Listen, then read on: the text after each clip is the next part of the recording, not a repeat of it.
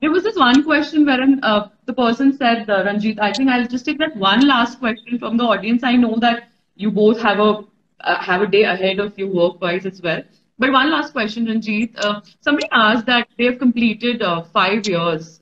I mean, they've completed their education, and there's been a bit of a gap between education and now. Can they be a part of VLSI industry? Do you want to answer that? I can't say for sure, but my experience is right. Yes, I've seen people having 3 years or 4 years even gap in their career. Not gap in the sense they were working, right? So like I said, I had almost around 2 years of experience in as a software engineer. It's a completely different. I was working as a PHP developer Oh, to be yes. exact. Right? Yeah. Right. It has nothing to do with ones and zeros. You just write the code, make it work. That's it, right? Or patch a few things. That's it, right? So yeah. I think it's possible, at least from my side. Yeah, but you have to believe in yourself and try that out to see whether it will work for you or not.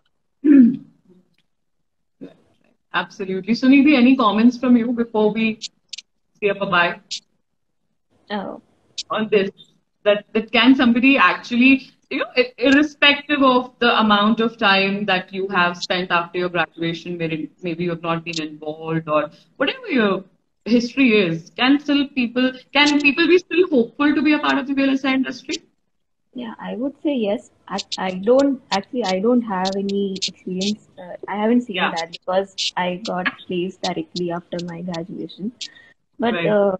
yeah, I have seen people taking up, after 2 years also that.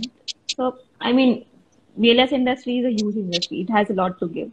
Like, if you have the skill set and all, so you can get. Yes, don't matter. Yeah, Skills Absolutely. matter. yeah. Yeah, definitely, definitely. And you know what? That's where also I have a bit of a story here. I remember in our recent Instagram or LinkedIn post as well, we spoke about this particular person. She was this beautiful, beautiful mother of a 1 year old child, and she was a part of our online blended RN, program. And yeah, she had a long gap between the education and the career that she was planning to pursue. She came, she trained with us, and then she, of course, landed into her dream job. And in fact, I believe she had a really long gap for her personal reasons. But yeah, Like, as you said, skill. remember one was there in our batch. I don't remember her name, but like she was a teacher. I Oh, mean, yes, yes, yeah, yes. she was a teacher and she had two kids. She was a teacher for 10 years. Okay.